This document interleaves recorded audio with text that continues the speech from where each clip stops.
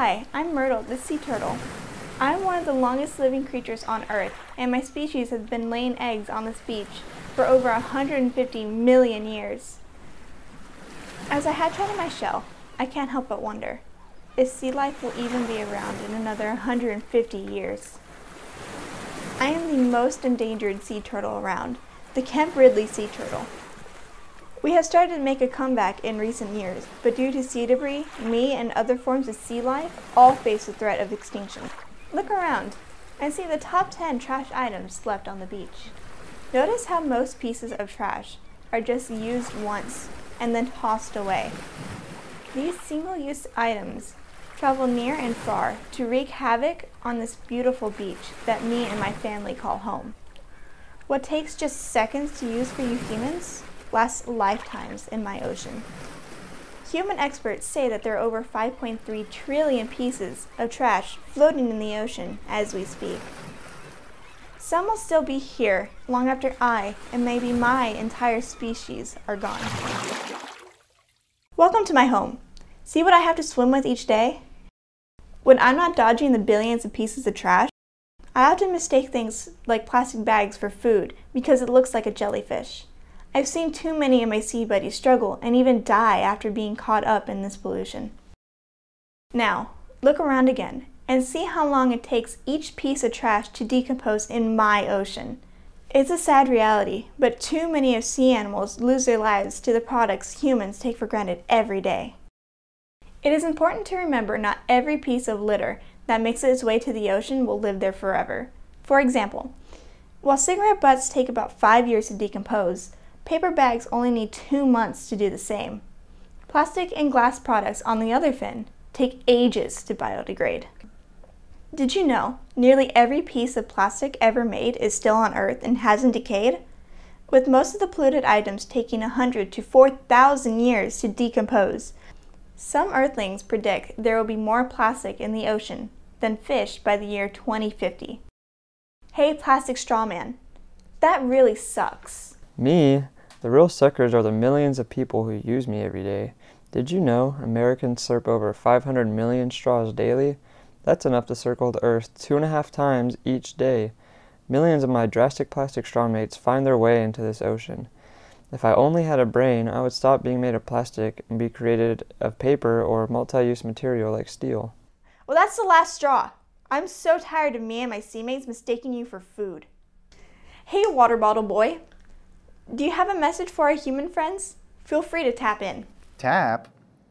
Tap is right. Why don't humans want to use tap water instead of buying bottled water? Around the world, humans are buying 1 million plastic bottles per minute. That's epic. Plus, 18 billion pounds of me and my plastic buddies end up in the ocean each year, and over 1 million birds die from eating plastic. Bottles are for babies. It has been reported that the Coca-Cola company produces over 128 billion bottles each year. Humans should really start using tap for all their sodas, beer, and water. Stop using single-use plastic bottles and fill up those reusable steel-like cups. Right, plastic bag lady? I'm tired of being trash talked about. I'm given a bad name for being single-use. Single-use? Really? In my short lifetime, I've carried packaged food home. I've clogged a storm drain that flooded a whole city block. And then I was carried away by the wind all the way to this here ocean where I accidentally killed 2 sea turtles and a bird. Why, me and my many toxic-based substances will never go away. We'll only break down to fine particles and become a part of your beloved food chain. Single use. More like endless use. Or endless abuse. Let me butt in here for a second. I smoke all of you out as the most trashed item in the sea. Several recent ocean cleanups list me as #1 most disposed item found on the beach and ocean. Take that, diaper baby. Well, crap. That stinks. I don't like being #1 or #2 on any list, and I'm sure I've seen more butts than you. I am single-handedly soiling the ocean. Okay. That's enough trash talk. The real sea controversy is that the plastic harms more than 600 sea species. Everything from microorganisms to whales are affected by plastic waste in the ocean. They eat it, they get tangled in it, and all too often die. Over half of the 5.3 trillion pieces of rubbish afloat on the ocean are caught up in several ocean garbage patches across the globe. The Great Pacific Garbage Patch is a floating island of trash halfway between Hawaii and California, and is twice the size of Texas. This debris is caught up in the currents and was dumped in the ocean by humans or stirred up by tsunamis and hurricanes.